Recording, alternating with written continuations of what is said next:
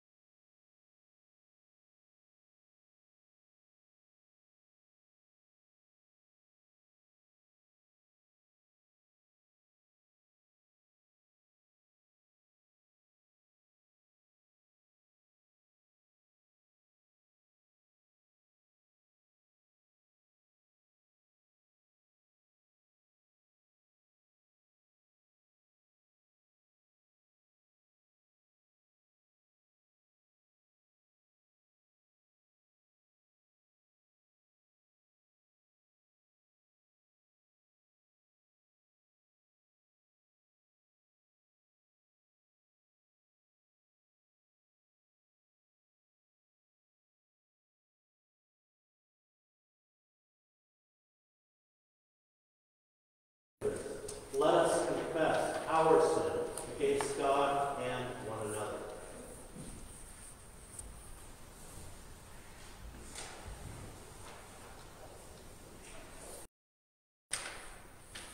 Eternal God, our Creator, in you we live, move, and are being.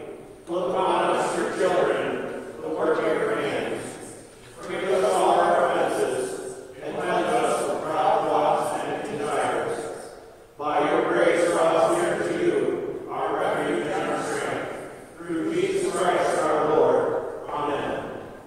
Since we are justified by faith, we have peace with God through our Lord Jesus Christ. God's love has been poured into our hearts through the Holy Spirit given to us. In the mercy of Almighty God, Christ died for us while we were still sinners, and for his sake, God forgives you all your sins. Amen. Amen. Our opening hymn today is We Praise You, O God. It's number 870.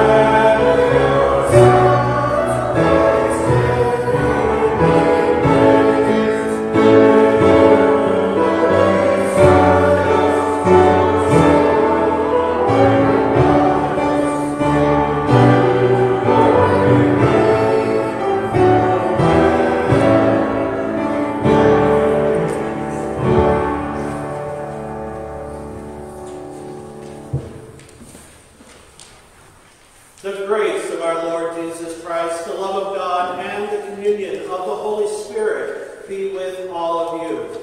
And also with you.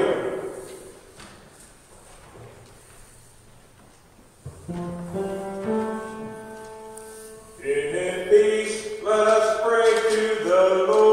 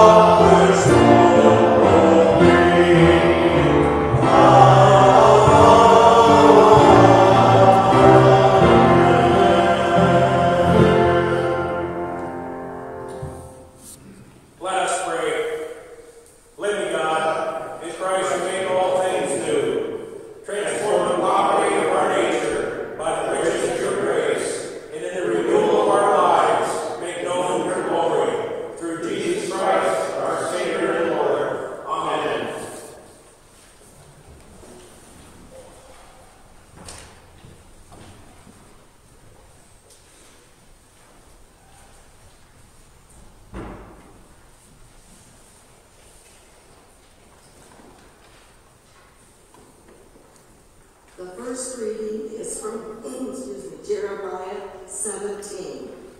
Thus says the Lord, cursed are those who trust in mere mortals and make mere flesh their strength, whose hearts turn away from the Lord. They shall be like a shrub in the desert, and shall not see when relief comes. They shall live in the parched places of the wilderness, in an uninhabited salt land. Blessed are those who trust in the Lord, whose trust is the Lord. They shall be like a tree planted by water, sending out its roots by the stream. It shall not fear when heat comes, and its leaves shall stay green. In the year of drought, it is not anxious, and it does not cease to bear fruit. The heart is devious above all else. It is perverse. Who can understand it?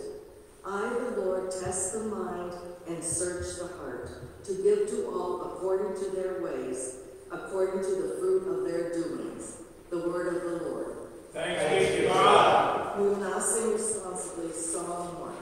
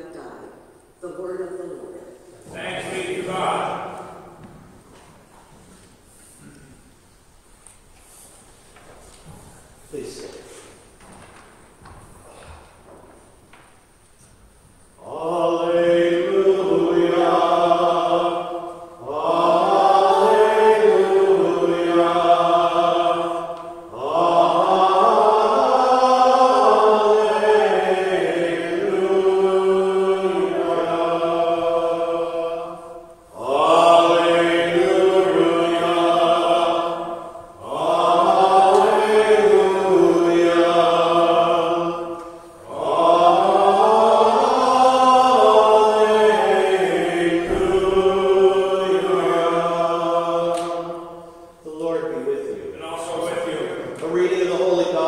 according to Luke, the 6th chapter. Glory to you, O Lord. Jesus came down with them and stood on a level place, with a great crowd of his disciples and a great multitude of people from all Judea, Jerusalem, and the coast of Tyre and Sidon. They came to hear him and to be healed of their disease. And those who were troubled with unclean spirits were cured.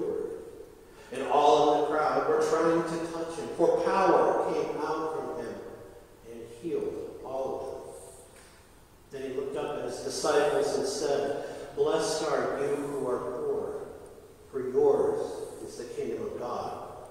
Blessed are you who are hungry now, for you will be filled. Blessed are you who weep now, for you will laugh. Blessed are you when people hate you, and when they exclude you, revile you, and defame you, on account of the Son of Man. Rejoice in that day and leap for joy, for surely your reward is great in heaven, for that is what their ancestors did to the prophets. But woe to you who are rich, for you have received your consolation. And woe to you who are full now, for you will be hungry. Woe to you who are laughing now, for you will mourn and weep. Woe to you when all speak well of you, for that is what their ancestors did to the false prophets." The gospel of the Lord. Praise you, O Christ. Be seated. Well, Luke certainly has a way of turning things upside down. And this is no surprise, since Jesus himself was turning the world upside down. And this isn't new. It's been happening since the creation. A good portion of what we see in the relationship between the Father and Jesus and his chosen people, Israel, is a bit backwards. God leads them out of Egypt, out of slavery.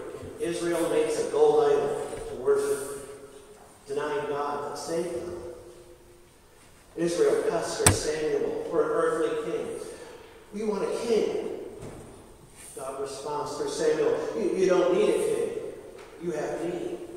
Yeah. But we want a king. We want to be like other nations. God, through Samuel again, "You don't need a king. You got me." "Yeah, that's nice, but we still want a king, a leader." God granted them a king. And for those that have read the book of Kings, you know some of them are good, but most of them are pretty awful. And it's the first time ever that you'll hear the words, "It's not you, it's me." Because God had said that through Samuel. It's not you to reject it, it's me. For a nation wanting to hear from God, Israel continued to torment and martyr most of its messengers, the prophets. Now I'm sure the first hearers of Luke were stunned as the apostles and the crowd were on that plain where Jesus taught. In an honor-well society, a culture driven in that first century where power was kin to wealth, this would have seemed wrong. Because the rich just got richer. The powerful remained in power. And the people cried, "When will this world turn upside down?" These hearers would have seen the second destruction of the temple with invasion and Israel scattered to the known world. And yet they cried, "When, Lord, when will this all come to pass?" Now we have an advantage. We know the path that Jesus walked, one that led to his death for our sins, and a reward won for us in his resurrection. In Luke, we see the rich, or Jesus speaks of the rich. Who were those rich in Jesus' time? Now, their definition isn't exactly the same as ours. The Pharisees, the landowners, the Romans absolutely were rich, but the rich, or as I like to say, the rich in heart, included those that just acted just like they did. The pursuit of earthly treasures and position, they sought after and chased more than the will of God.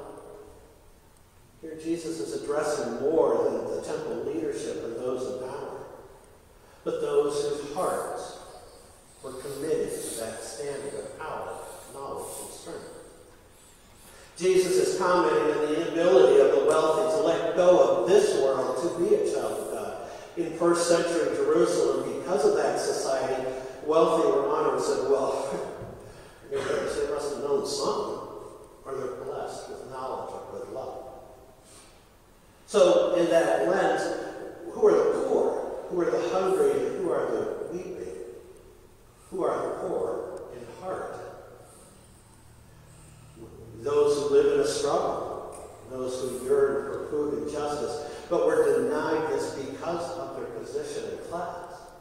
Or maybe it was those who went to the temple seeking God, seeking to praise and glorify Him, and to hear His word, or to sacrifice for a need, but were turned away because their offering, they themselves, maybe all they had, wasn't enough. If you take this lens and look through it today, are we rich or are we poor?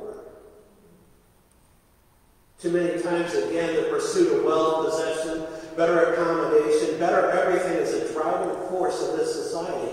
Increase our land, get us a bigger house, we need more toys, hoarding food and medicine, and we win, right? Those with the most toys win. Isn't that the saying? Well, what exactly do you win? Defining rich and poor these days isn't so cut and dry. Because someone with little money but eyes on obtaining some more, or only to increase their position in the world and in society, would be an example of today's rich. Again, someone who had wealth, but shared it appropriately and treated it as a blessing to be shared, and not one to be withheld for those who needed help, would, by this example, be poor. Again, it's not the accumulation of wealth that is the problem, but the attitude we present to God and others because of it. And be careful. Because the rich and poor that you may think are, probably aren't. Lest we become as the temple leaders in that time. Proud, callous, uninvited, showing the air of superiority. I mean, we know today's gospel as the Beatitudes, or as I like to say, the Beatitudes of Christian life. What we are to aspire to. The attitudes that we should be carrying with us as we face the world. And the dollar amount in our pockets and bank accounts do have some effect on how we perceive the world. I mean, the higher we go here, the harder it is to see below. Our noses in the air, somehow miss the people that are down here. Our eyes focus only on those that are right in our sight.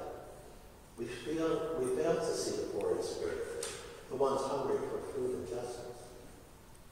Do we think maybe then, because we have it right here, that we have it there? Honestly, have you ever seen anyone who has passed from this life to the next take all they earned and possess with them? We must let go of this world to embrace heaven. And to look down, as He looks down on all His people, not in scorn or superiority, but with love, compassion, companionship, and grace. We're glad to be poor, glad to know hunger, to know scorn, and to know pain. We rejoice that the world looks at us as unusual, odd, and out of place. We celebrate our pain, knowing it is for a greater thing in heaven than what we would ever know here on earth. Our suffering because of being lowly marks us as His. His cross is ours to bear in this world through the tough times. For our pain here is minute, small, in comparison to the pain Jesus felt to set us free. We share this with His children because they are His children. And by sharing what is ours with others, no matter how big or small, we act as He did, feeding the hungry, comforting the sick and dying, standing for something greater than this world so that others may find comfort. What a joy. What a blessing it is to be wanting and needing God to intercede. I mean, if you never knew hunger, how would you ever understand that God fills us? If we never thirsted, would we ever be sated by the everlasting waters of baptism? It's for that need, that want, that God fills us. If we never recognized or experienced injustice just because of being a Christian, our focus on this life, the promises given to us as the followers of the Lamb, would be ever fathom the grace and joy only God could give. When we experience this and share our lives with others, sharing and making our pain, their pain, ours to comfort, their thirst and hunger, ours as well, their injustice, our sharing the burden and finding justice. Their loneliness gone because of our companionship. For the least of all these, when we do for Jesus. We do for the Father in heaven who lives within both the receiver and the giver.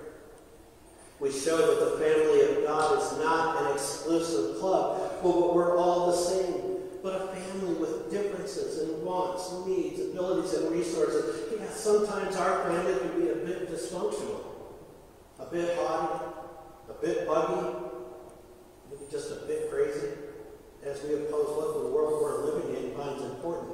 But faith, Christendom, has always opposed the world, from Jesus and the apostles down to hear us now. We cannot be like Israel. We cannot ignore him. Our love, unconditional and undying, much like his, keeps us together as one. We need to go forth and share that love. Turn the world around with just a hug. Break the chains with a word. Show Christ, our salvation, forgiveness, and road to the Father, to those who hunger him. We need to reach out to people with open doors, not closed ones. We need to change. And we want to change, yet we cannot reject that change. Growth is hard. Sometimes it's painful. But we have the Father beside us to do that and to be with us every step of the way. Come to him. Amen. Amen.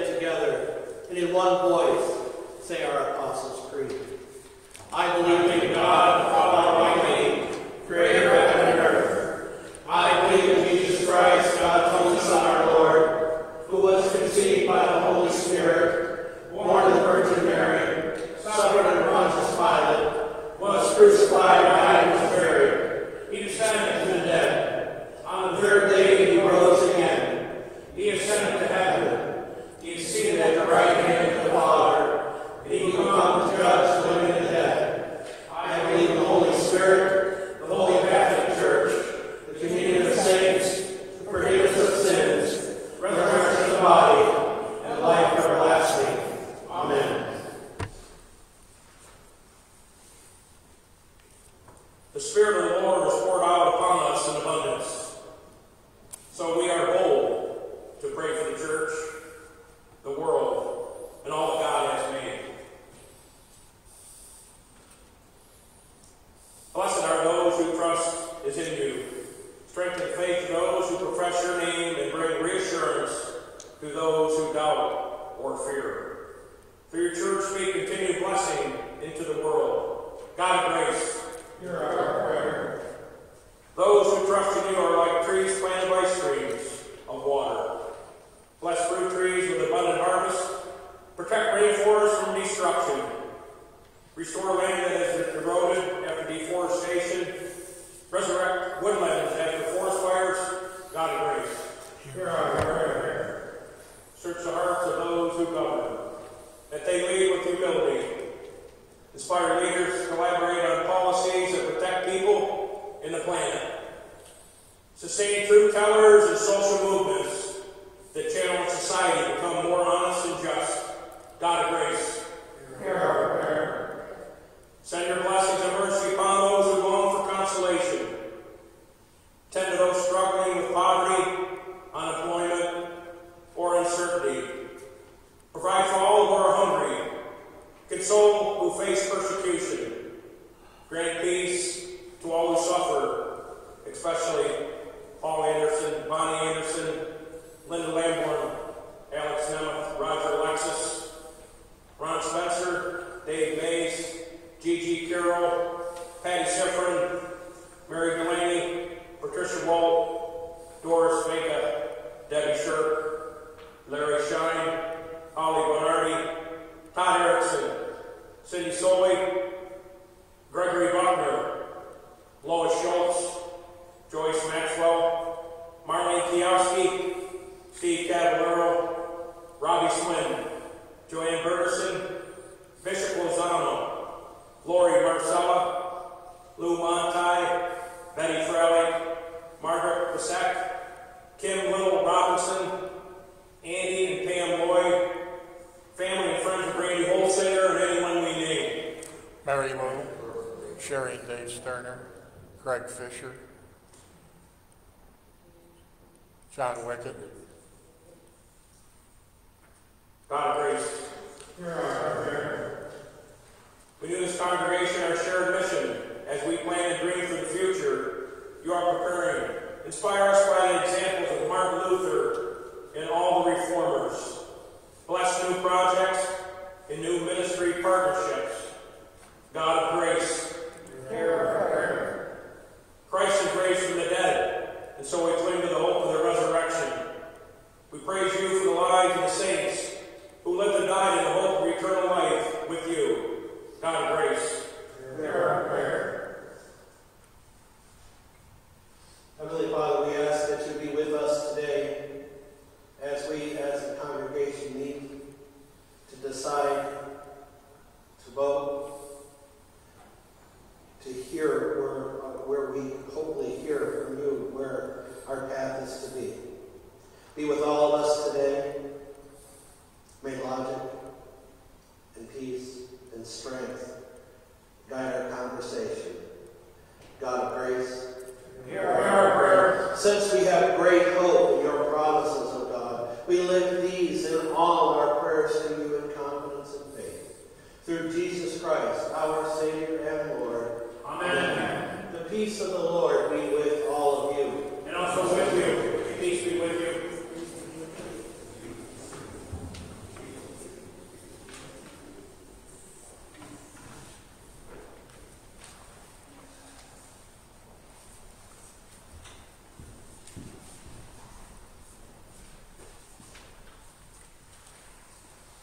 Merciful God, open wide your hand. Satisfy the need of every living thing you have set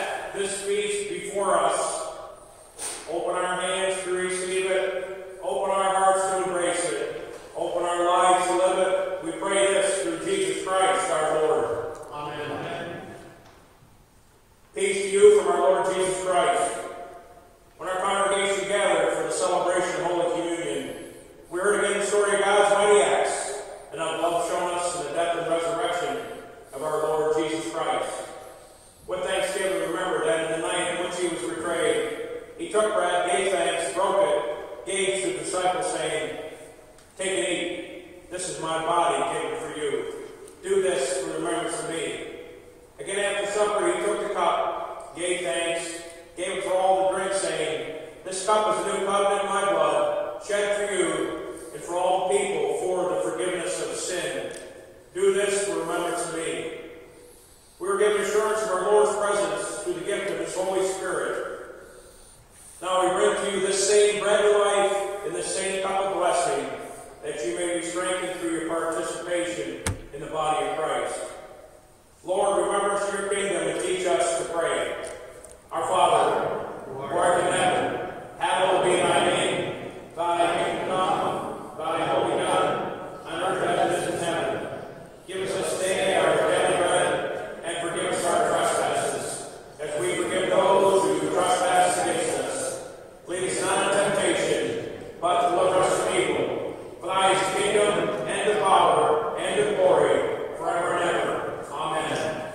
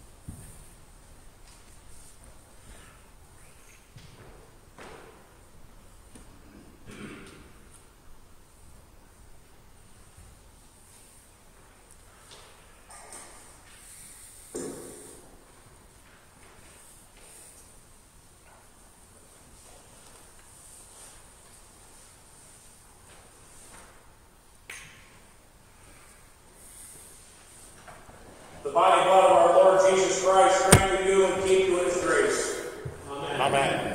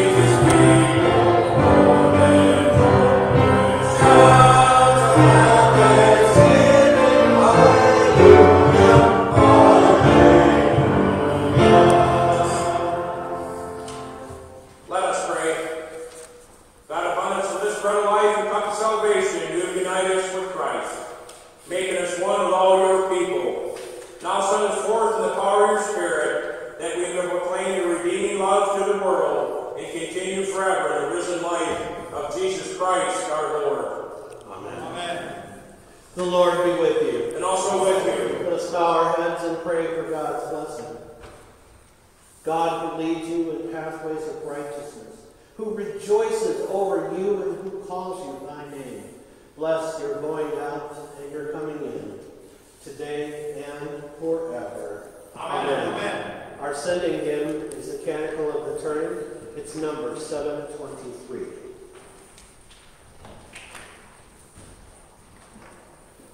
Amen.